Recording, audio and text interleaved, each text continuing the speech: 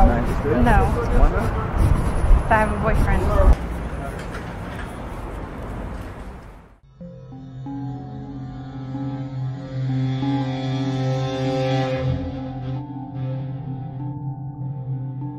I do it this way every Halloween. Are you like the British American Psycho or something?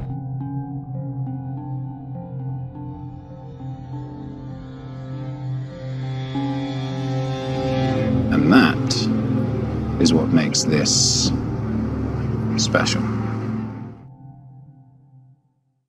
Many Canadians learned of Amanda Todd's tortured life only after the 15-year-old ended it.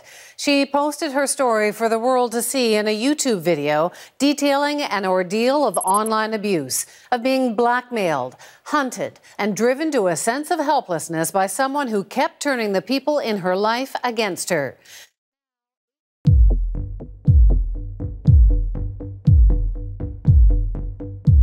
In order to be successful, you need to become boring, dull, and unpleasant. Does this statement make any sense at all?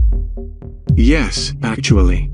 These are your hosts, Amelia and Will, and today we explore a few ways of dealing with a psycho.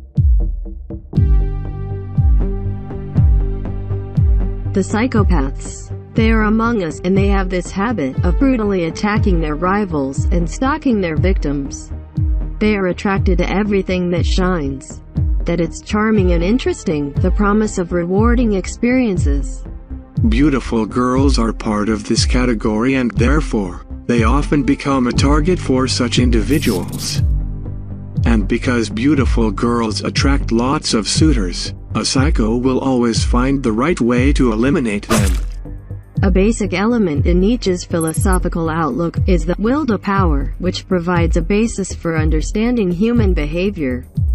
But you can as well fail to understand that power comes through competency and pro-social behavior. When one proves that one is trustworthy and deserve it, then you may resort to anything that works. Violence, deceit, and manipulation. For many psychopaths, everything is on a short run. The credibility, the benefits, the relationships, they usually don't see beyond tomorrow. The smart ones think about tomorrow only to make sure that they're able to avoid the consequences of their choices. Therefore, dealing with psychos, it's always a very challenging scenario, and we need to carefully weigh the options. Here are a few forms of interaction with a psychopath that can prove to be successful, meaning that they could help protect us from their vicious actions. Be strong. Strategy. It's been scientifically proven that psychopaths are drawn to people who show their fear and weakness. The crimes of the psychopath are not merely a function of the perpetrator. We are not all equally likely to fall prey. Just as psychopaths are a special breed, so too are their victims, and psychopaths choose a certain type of victim because they feel their fear in their moves and nonverbal behavior. This strategy implies a better control of emotions and projecting qualities like courage and confidence rather than fear and weakness, which will almost surely activate the psychopath's infallible victim detector. No contact strategy. It may seem an exaggeration, but it's often necessary, and it may suit your personality. No contact. It's a form of social death, limited in time, under the condition to be consistent, and eliminate every possibility of being contacted, seen, and essentially controlled by the freak.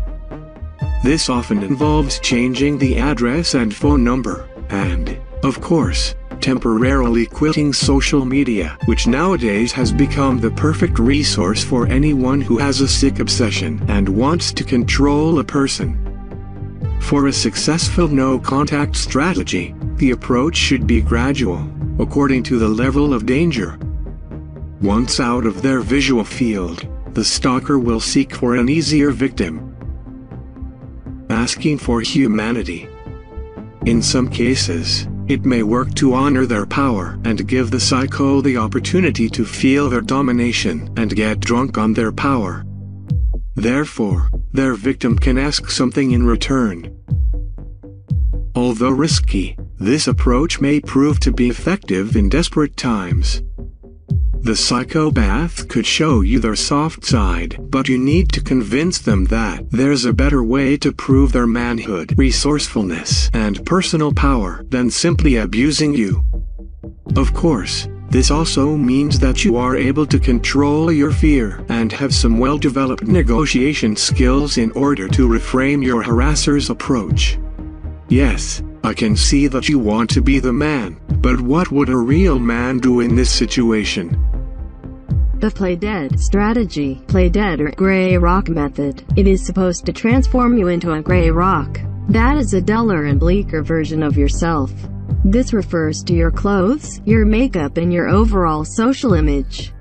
You may want to avoid flashing your most expensive valuables, including your enticing Facebook holiday pics or your latest smart video about escaping a psycho.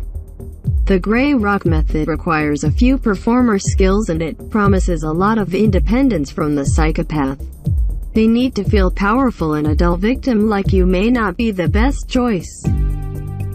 Apparent death, colloquially known as playing dead, is a behavior in which animals take on the appearance of being dead. The French biologist Georges Pasteur classifies it as a form of camouflage or mimicry in which the mimic imitates itself in a dead state. This form of animal deception is an adaptive behavior also known as tonic immobility or thanatosis. Apparent death can be used as a defense mechanism, and occurs in a wide range of animals. When dealing with extremely difficult people, it's commonly advised that no response is the best response to unwanted attention.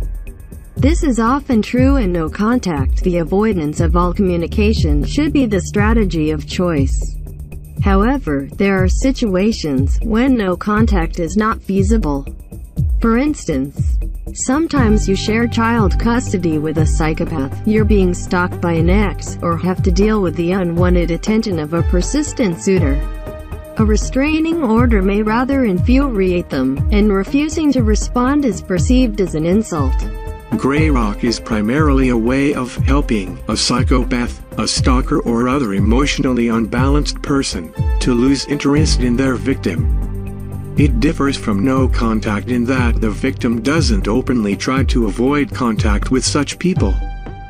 Instead, the victim allows contact but only gives unsatisfying and monotonous responses so that the predator will go elsewhere for their supply of drama. When contact with their victim is consistently boring for the psychopath, their mind is retrained to expect boredom rather than a circus.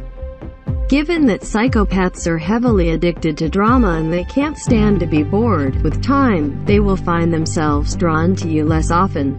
Eventually, they just slither away to greener pastures. Gray rock is a way of training the psychopath to view you as an unsatisfying pursuit. You bore them and they can't stand boredom.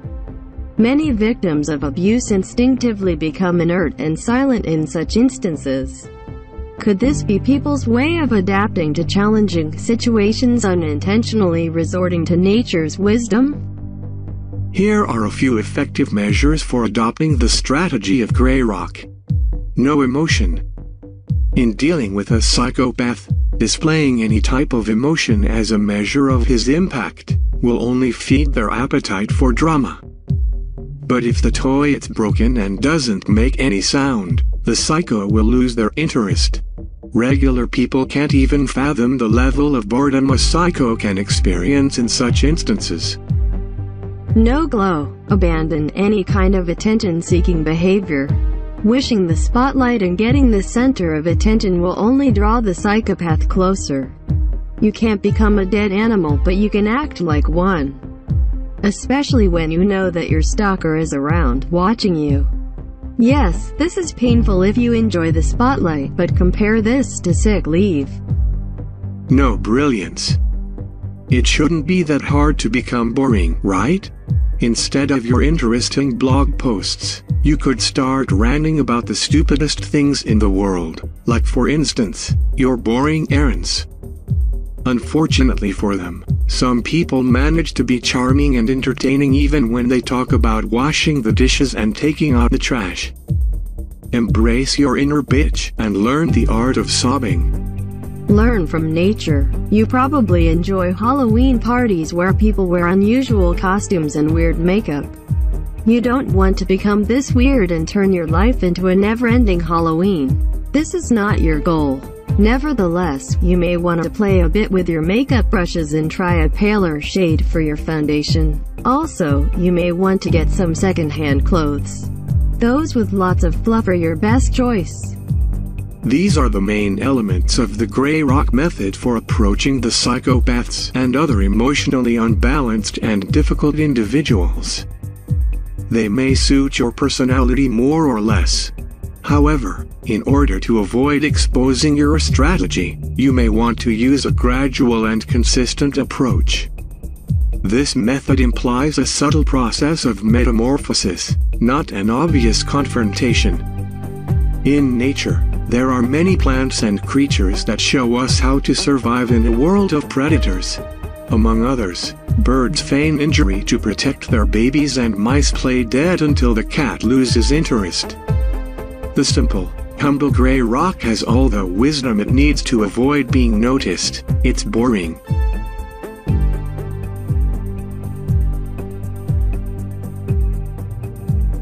We hope this video presentation has been a useful opportunity to improve your survival skills in challenging situations.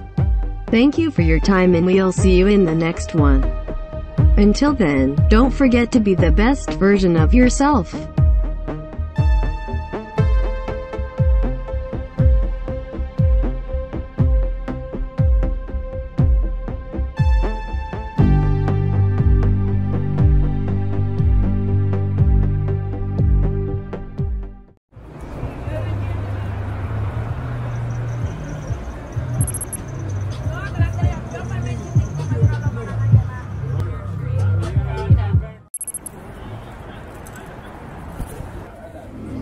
And that is what makes this special.